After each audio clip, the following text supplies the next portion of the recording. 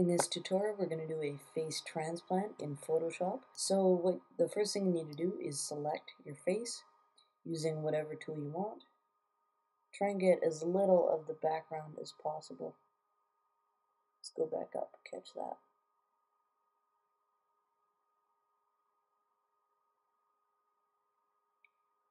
Keep in mind that you may need to play around with the settings of your tool to get this to work right.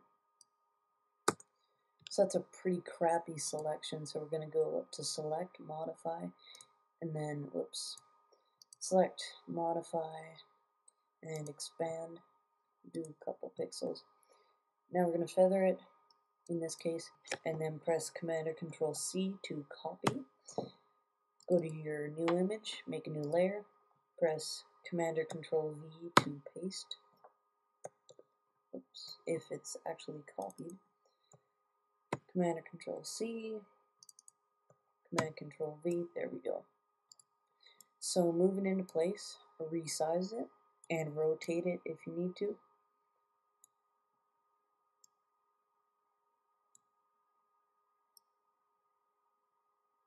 Make sure that their chins and noses and mouths roughly line up. So now we need to create a new adjustment layer so that we can change the skin tones, make sure group of previous layers selected or checked, and we'll just play around with these.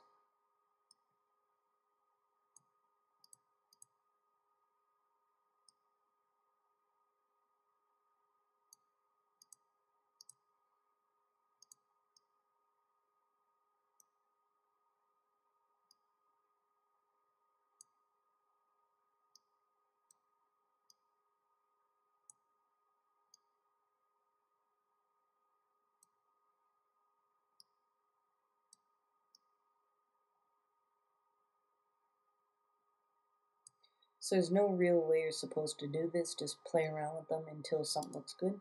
So that's alright, it's not the best, but whatever.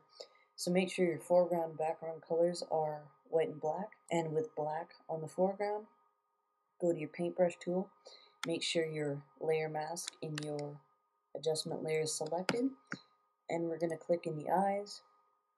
You make your brush smaller if you need to, and we're also going to brush it around the hair.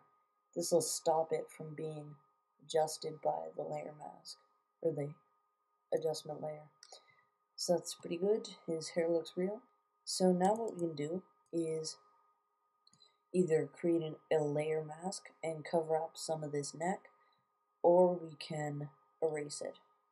If you have the layer mask tool installed in Elements, because it doesn't come with it, you can use that, but we'll erase it. Also, I will do a tutorial on how to get layer mask functionality in Elements. So we're just going to erase around his neck. I'm going to zoom in.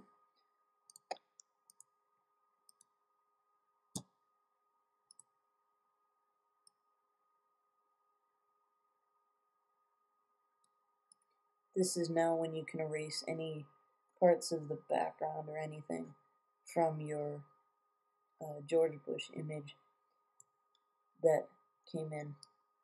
It's a bit of an aura around his hair, so we'll change that a bit too. So it looks alright. Also, you can change the opacity a little bit if you need to. Maybe do 90. You don't need to do this, but you can.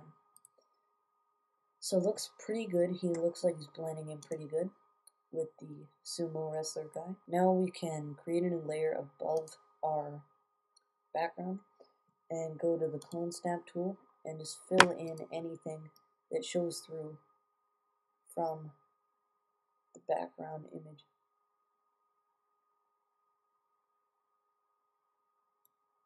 So that's about it. That's how to do a face transplant in Photoshop using some simple techniques. You can apply these to anything else as well. It's useful for much more than transplanting faces to make stupid images, but whatever. If you like this video, comment, rate it. If you like my channel, subscribe, because there's lots more Photoshop videos coming.